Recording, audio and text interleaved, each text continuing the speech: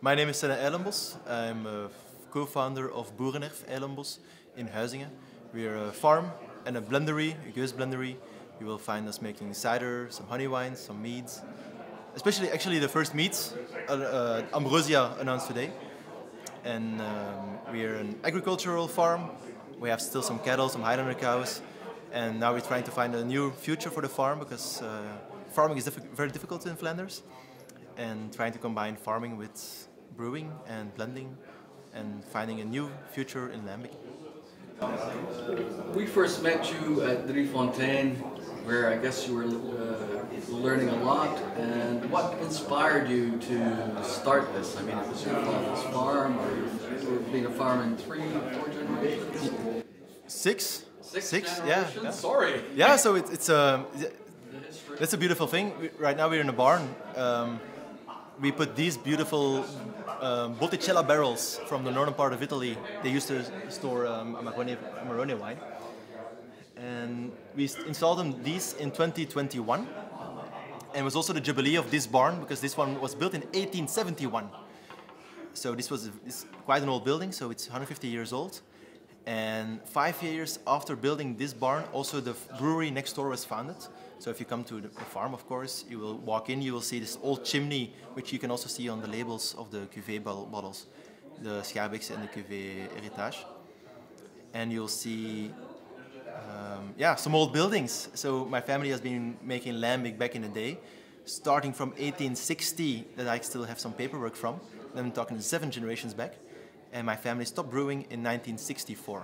So I'm from 95, so the brewery has been closed for quite some time, but of course it's beautifully conserved and you can still walk in, you can see the old barrel room, you can still see the old horse stables, you can still see the old brew house, and it's just next door.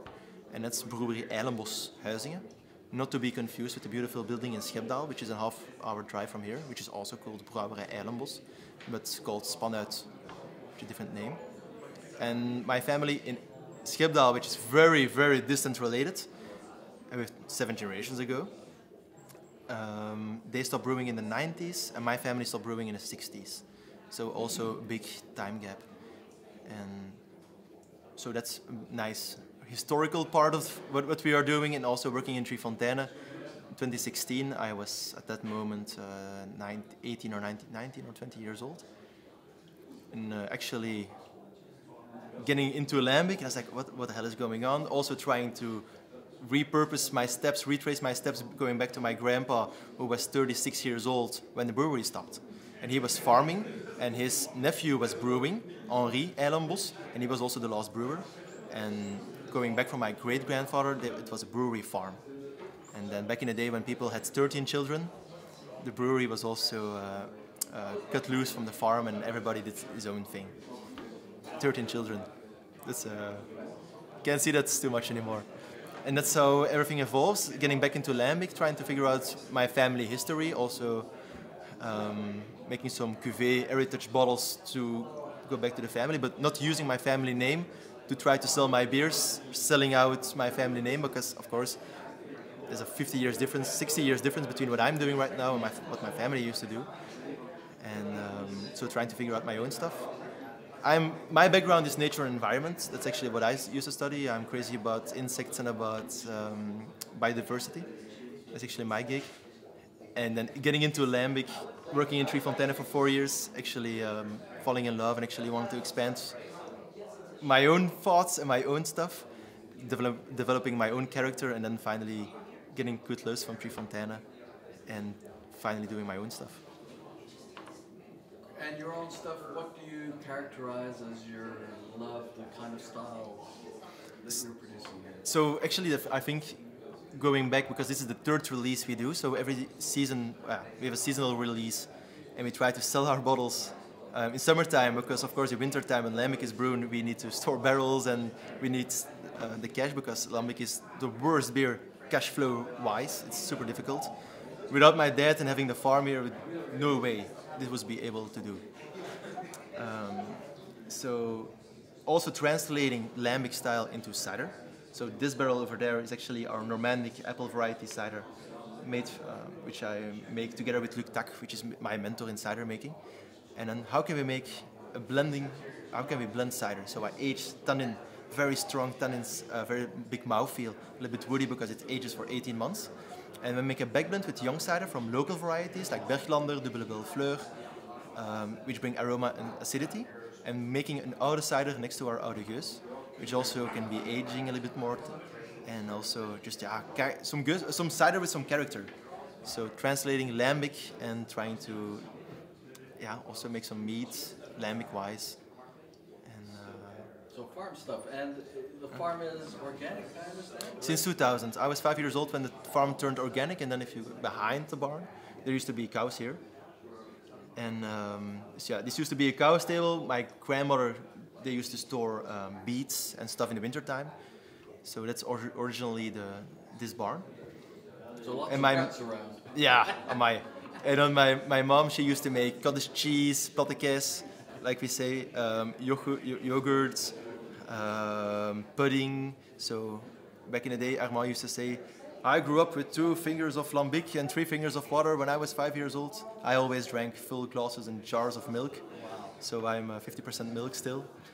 And growing up with ice cream and everything my mom used to make with the 40 cows that my dad used to milk. Right now the cattle we have is only for the meats, for eating, which is also nice. But so the styles you do, does it harken back? I mean, where do you get your wort? Is it? So we have 5 breweries that we have right now in our barrels. So we have Lindemans, Drie Fonteinen, De Trog. Then also a close relationship with Angerik. It's a small brewery in Dilbeek. They can brew like 900 liters a few times a week. So it's a very small brewery in comparison to the other brewers. I also have a little bit of the Nerberg, and that makes 5. And then we have barrels from 220 liters, some Bordeaux barrels, a little bit of Bourguignon barrels. And then the most barrels I use are special barrels I import from the northern part of Italy, which are like these Amarone barrels. And also the Pinot Negra barrels, which are the 300 liter barrels you can see over there. And they are very thick staves, which is very important for lambic, especially because this barn is not insulated. It gets quite cold in the winter, it gets quite hot in the summertime, so we need thick staves, so everything is very condensed. And you have to work with the farm and also adapt the beer and how we make beer to the farm. So the character of your gueuses, lambics are from, do you harken back to what your family did, or is this completely new and original? Distinguishes it? I hope to be original. We chose not to use the name Eylenbosch for obvious reasons, because the family name is not owned by the family anymore. It's a patented, how do you say it? Branch name. It's a branch name. It's not a family name professionally anymore. So I had to distance that from myself, which was very hard personal-wise, because of course it's my family name, not someone else's. And now I'm trying to figure out my own stuff. And throughout the years, now I'm backtracing my steps, making Greek lambic, and said, I just want to have something. If people come to the farm and they're thirsty, I will not give them a complex Greek, which is high in acidity, high in aroma. It's gonna be difficult to drink. So can I make maybe Greek rosé? So that was the first season. I was like, damn, I want to make something very, very tasty. And after 3 years, we finally found a name. Instead of Greek rosé or Greek cider, we call it Zomerkriek. And that's what people are drinking right now. It's just like a back down Greek, super aromatic, but less in body. And so we have the high body cuvées, and then we have the lesser body Zomerkriek, and trying to find some special stuff in that. Where do you go from here? I mean, I can see a farm and I go, wow, you could do almost something like Afton Normal does, kind of circular where you're in control of everything. Is that a dream? Yeah, it's also because people come here, Senne, why don't you brew yet? Why don't you? I'm 27 years old. I started when I was 23. So I was 23, but I was young. I put all my money into barrels. It was horrible. I was stressed out completely because also 2020 was a very hot summer. And then, what was the question again? The question was, is your dream, where do you go from there? Ambition-wise. Yeah, and to have since you're in a farm like often where they have their control of every phase from the... We foresee that, or that's beautiful from the relationship of Drie Fonteinen, that we actually grow grains for Drie Fonteinen. Also, my brother, who has a different farm called Nerov, I get my rhubarb from my brother, and he also grows grains for the grain network. So that's already in circulation. But of course, as a blendery, I have to be choosy as well. So okay, not every brewery is very open to start using other grains and stuff. They have their recipe, and it's their character of that recipe that you also want in your barrels. So yeah, I'm 27. I want to make beer for the rest of my life, so I don't have to do everything the first 3 years. But and then we have also, because it's a farm, we call this location expendable living grounds. So we actually cannot do industry here, like you saw when you come through the when you enter through the bridge. This is a green spot with all the houses, and the other spot is industry terrain, all the cement buildings. And there you can brew as much as you want, but it's very difficult for me to start a brewery here because I'm not allowed to. Actually, this barn, the government wants this not to be a farm, but actually to be living spaces.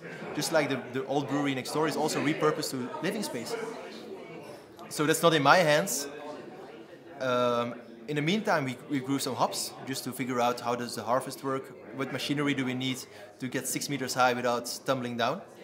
How can you do it? So we have two varieties, Groene Bel and Detnanger, also very high in alpha acid, which is recommendable for lambic. At the moment, we use these hops to make the mead in September, October, and stepwise. All the fruits you can see on our website come from local distributors or straight from the farm, because short chain, I can tell you as a farmer myself, short chain is a beautiful word, but straight from the farmer is more recommendable. Short chain can be everything, it's a very loose, but if you say we buy our fruits straight from the farmer, no people in between, that's short chain. So we also have some, I'm 27, I'm still figuring out a lot of stuff, but it's also backtracing my steps. I'm very happy that with the stuff we're making right now, blending wine with lambic, working together with Pascal, trying to get some beautiful Riesling grapes, making a blend instead of macerating it, and doing some nice stuff with that. Excellent. And for next year, what can fans expect? We met some of them outside. People are on our way here, we were saying, what do we expect? Do we expect a lot of people here? Is he well known? Well, he's still 3 years old. And then we're seeing some fans coming over. We finally have a newsletter. So that's awesome, because I've been promising people I'm going to write a newsletter, but in a practical wise, I never did it. So now finally we have a newsletter, which is also our membership, so you don't have to pay for anything. But I always say, als je naar de boerderij komt, wordt het beste gesoigneerd. If you come to the farm, you will be treated best. So always we do open beer days, open barn days. You can come to the farm. You can buy everything we have that we are able to sell, and then afterwards everything will be sold to importers in other countries. Coming to the farm for us is the most important. Where is your big market then? Is it Belgium, or is it the US, or is the export market found? So for this season, we're going to send the first bottles to the States, the Netherlands. We have some bars in Paris. Also, actually, most of them are bars, straight people just coming to the lambic land and just traveling around gathering boxes. And for this season, we're going to send some beer to the States. Also a little bit to China, to Japan, South Korea, to Coolship, and foremost Europe. So, the ambition is, of course, people have coming to the farm. And will you be able to expand to meet that kind of demand now you've ventured outside of Belgium? Well, yeah. Like or will it be a rare thing? It's a general rule in lambic. Time and place is the most important. Of course, passion it's a different side, but time and place. And actually, the barrels are already 4 high here, so it's becoming very difficult. But I think we manage. We have around 160 barrels right now, varying sizes, and I'm very glad about the volumes we make right now. So what's the volume? Right now we have 60,000 liters, so 600 hectos a year. In stock. No, in stock. No, in stock. How much can you then output a year? Yeah, mostly time it's like half of that. So this season is around 30,000 liters. So this is already quite a big volume. So that's why we split the batch in two. So we have a release right now, and then a release in September, because we just cannot manage on a 100 square meters we have in the place over there.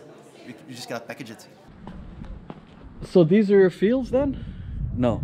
At the other side. So we have a different farm next door. So this is 2 farms, one old water mill and a brewery. So this used to be a gehucht, we call it, Sollenberg.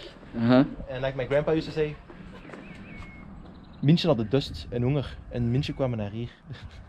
München, people were hungry and thirsty in the 40s and 50s, so people came here for food and drinks. So it's a small area with a lot of stuff going on. So it's an old water mill, 2 farms, and the old brew house. And the old brew house is? This big building. Ah, okay. This complete building. Okay. So this is the old chimney, and you see on my labels from right. There used to be like a big ass capot on top of the chimney, and that's also the logo on the cuvée bottles. Okay. It's also, but I hope when I have too much money, I'm gonna ask the owner to put maybe a new chimney head on the top, just for my. For advertising. Wow. And then you can see on the facade, on this side, on the street side, you can see 1876, 1926, and 2008, when the brewery was repurposed to become living spaces. So we still have authentic. The outside is still authentic. And the cellars are still authentic, so it's all whelved, beautifully cellars. They're huge cellars. And the insides, now we have a lot of people living there. So every generation changes something, and also the farm, it's like lasagna. It used to be like cobblestones, then you put some concrete on top, and then you put some new concrete on top of that. Just like this used to be sandstone of the original building from the 1700s, and then it was broken down and was rebuilt. But you see, still the foundation. It's still a different stone. Right. And every generation changes something. My grandma, she really started milking a lot of cows. So up until 1950s, 1970s, we only had like 10 cows. My grandmother, she really said, okay, we have to be milking cows year round, because only one harvest a year. If you want to have kids in the 60s, 70s, it's not possible anymore. So then my grandma, she changed the stable, which is now the ice cream place, to 20 cows. And then my mom came around and she said, I'm gonna use the milk to make my own cheese and start a shop. And then we changed to 36 cows, so we elongated the original barn. And then we changed the barrel barn right now for the small cows, for the veals. So if you look around in the barrel barn, you can still see the old drinking trough from the cows. I still kept them in between the barrels. It's a personal notch I like. But yeah, this is also the way that the cows used to come in. Up until I was 10 years old, there used to be a big field over there, and the cows, they came, and we walked them upright. I still have pictures and video stuff of that. And that's the big ass meadow over there. That's ours. Oh, that's yours. So it's quite big. And then we have a Scottish Highlander over there, a bull, and then some donkeys. Oh, no. And then after this meadow, there's another meadow, and it's where the sheep are. Oh, you have sheep. So if you want to go for a hike with the dog, you can just, it's like a 10-minute walk around the meadow, and then you can see the sheep and all the cows. Oh, okay. She'll do that. And then you got a nice little restaurant there, the bar. And this used to be actually a goose blendery as well. Wow, they used to be like everywhere, eh? Used to be like this. And this street used to, before the railway was installed, and before also the autoroute, the highways were installed, this used to go straight to Oud-Beersel. This used to be straight to Beersel and straight to Halle. Back in the day. You can only tell these stories if your family has been around for 6 generations. But back in the day. So it was a very busy road. And then my grandpa used to say, there were 3 er waren 3 pierren op de boerderij. There used to be 3 horses on the farm, 2 horses on the brewery. And in wintertime, the horses from the farm, they went to the brewery, because in wintertime, all the barrels have to be relocated, talking about 1800s. And in the summertime, when there was a lot of stuff to go on the farm, then we got the horses from the brewery. They came to the farm. It's like a logia they work for eating and sleeping. And then we had 5 horses in the summertime to work on the fields. And that's back in the day. And now you see the old-timer riches. The old-timer riches on the parking. It's our first tractor, and it's as old as my dad. So from 1962. It's easy to remember And we did a 1 year older than me. 1 year older than you. So. Super old, so. Yeah, super old. So yeah, That's why I need him. He holds me up sometimes. and that's also when my grandpa comes in. So grandpa, this is 98 years old, and then he comes in. He cannot walk anymore, so we drive him in with the car, and then he sees the foeders and he says, and he can speak with really dialect, foeder, and he says, who's gonna drink all this beer? It's like I say, yeah. We hope a lot of people. Let's come back. People from all over the world come to drink Because he this can beer. remember when it almost died, right? And then the son of the brewery, Jean-François. Yeah. He is actually from also from the 60s. He came to back with Faro, like instead of limonade, just like very young lambic, super sweet. I know a lot of people love Faro. And they also spoke a little bit of French, because back in the day people with money spoke French. So it was not Eylenbosch but Eylenbosch. And they changed Faro for patata, for potatoes. And when I met Jean-François last year, he says, when you go to your grandpa, tell him 5 kilos de patates, s'il vous plaît. Because they used to do that to exchange stuff. Ah, they exchanged lambic for potatoes. For potatoes. Oh, Faro. good barter. Faro, or like my grandpa used to say, Faro. Faro. But sometimes my grandpa speaks such beautiful dialect. It's going to be hard when that goes by. But he's 98 years old. He still talks, but he cannot hear himself, so he just keeps talking. It's just like waiting, and then that's something nice. He used to say, de beste lambic werd gebraven als de perelaars in bloei stonden. The best lambic was brewed when the pear trees were blossoming. That's so, a lovely phrase. But that's actually quite late in the season, because right now we say lambic is brewed in wintertime below 10 degrees. But perelaars, it's quite late actually for blossoming. So what's up with that? And so, throughout the years, definitions change, and every generation that takes over the tradition from his parent changes something, and everything adapts and grows, and it's a lasagna. Tradition is also a lasagna. You get something and you learn it from someone who has been doing it for such a long time. You can't read it in a book. Tradition means you get it handed. You don't read it. You feel it. You grow up with it. That's tradition. So my tradition is not from my family. I had to learn my tradition from somewhere else, and now after 3 years, I'm trying to find my own character and trying to start my own tradition. But it's also it's a history. It's a story that it takes time to develop. Yeah, and people love that story. And so yeah. And thank you for telling it to us. Well, sharing it no with problem. us. I can go on.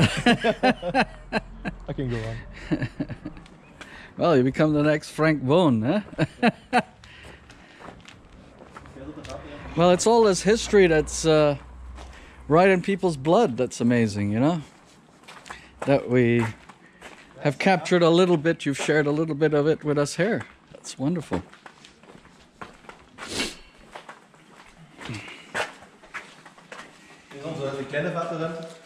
This is only for the small bottles. Right. We already wrecked.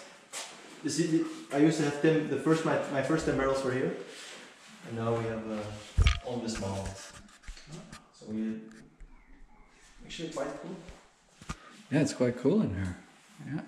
It's also the south side of the farm, so generally this gets a little bit warmer in summertime. But as long as we keep everything closed, we can keep it cool inside. Lindemans, right? So Lindemans and small barrels. Depending on I don't use one straight barrel. I want to have as much different varieties of barrels to make complex lambics. The more complexities you have, the better your blends can be. Blending is choosing. Yes or no, no buts. And working with small barrels for this brewery, working with big barrels for this brewery. This wort is a little bit more complex. We have a little bit more caramel in this brewery. We have a little bit more acidity, a little bit more lactic acidity going on in that brewery. So we're going to put that on bigger barrels, with less oxidation.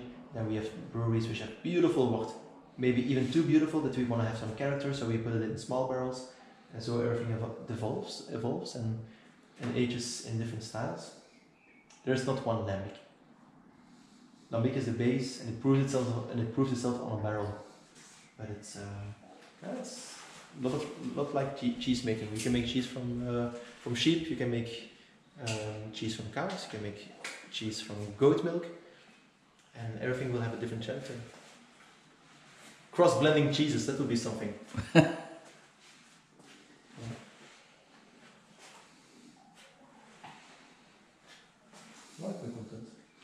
Oh, you've done an amazing lot in 3 years. Ik had nooit iets alleen gedaan. I've never done anything alone. I didn't learn this completely on my own. I had always people that backup calls, even like cattle that comes sometimes. The first time I was bottling, cattle, so just trying to figure out how to bottle manually, everything and stuff. Trying to figure out re-fermentation and just learning along the years, because doing it for a big company is something else than doing it on your own with your own money. Because every euro is important, because barrels are so damn expensive and it has to age for such a long time. You cannot go to the bank with a financial plan, I'm gonna make this beer, but there's also a big chance it will become vinegar, or this can happen, or this can happen, I need this much space, this many barrels, and then, so sir, you're gonna start making this beer, but where did you learn it? You can't, there's no book from Lambic, there's no guide of Lambic, there's no school of Lambic. The only way you can do it is just by working in Lambic and hopefully working in a different brewery which you can get the tradition from. There is no guide, you have to find your own way. So, yeah. Every generation always says, I had to learn it from my dad, and then I could only do my own stuff the moment he was gone, because he was always checking up on you. But my dad is a farmer. He sees barrels and he's happy. So it's been very difficult for me the first 2-3 years, 2 years actually. Like, am I doing enough? Is it well enough? Is everything correct? Because I don't have that old guy watching over my shoulder. Of course, in your heart, there's someone, but physically, there's no one who's angry if you do something wrong. It always has to come from inside. So it's always, with the years, you have to develop yourself. And then some guys come helping here, cleaning barrels, and then, this barrel is not well cleaned, look at this, blah, blah, blah. And then you become the mentor, even though you're only 27 years old, and then you have to, becoming adult, of course. So yeah. And that's also the beautiful thing, if you try the first bottles of the first year with the bottles right now, so much difference. I'm so glad all the bottles are just getting better and better and better and better. Developing taste, my own taste, the characters that my barrels give, and the lambics I can blend. It's only a matter of time before I start brewing myself, but in the meantime I'm going to enjoy lambic from everyone.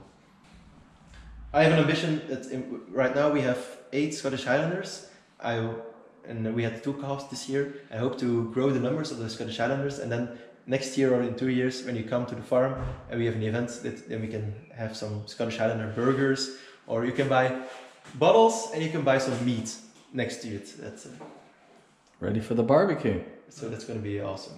That'd be great. Yeah, so ambitions as well. But I hope beer is a way to expand the farm. My brother works with Duroc pigs, which is a big ass brown pig with long hairs, and it's a pig you can keep outside throughout the year as well, just like Scottish Highlanders. And so we've been working with it for 3-4 years, but in a different farm.